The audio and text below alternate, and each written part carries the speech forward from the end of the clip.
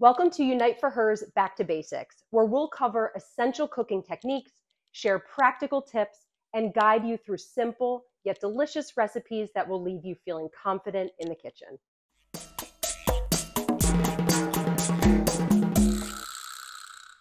In this video, I will show you how to cut an onion.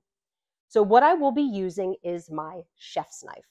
So the first thing that we'll do is cut our onion in half from top to bottom. From here, you will cut off the very top end of each side of your onion. We're leaving the bottom root intact because this will help keep it together as we're dicing or chopping.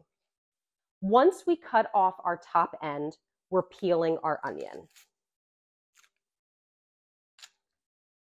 Once your onion is peeled, lay the flat side down. With your helper hand, you can either press your fingertips on top or use your palm to stabilize the onion. The first thing that we'll do is make horizontal slices from top to bottom, careful not to slice all the way through. So for a chop, for this onion, I'll make one horizontal slice about 3/4 of the way through. After we make our horizontal slice, now we'll make some vertical slices. And again, a chop is a slightly larger cut, so our vertical slices will be a little wider. Again, you're using your helper hand to stabilize the onion, and our root end is keeping everything together. So once we have both of those cuts done, use your helper hand, and now we'll cut our onion.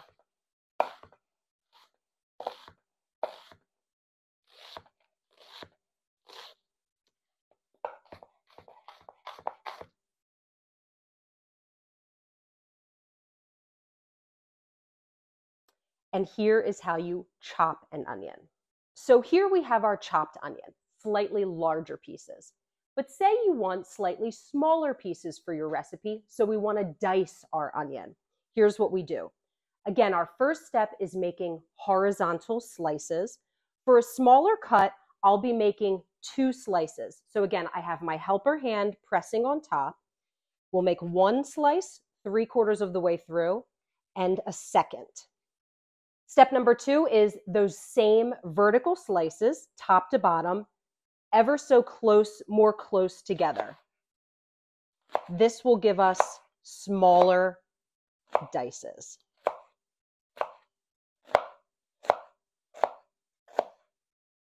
And then from here, again, use your helper hand to stabilize the onion. And we're making a small cut.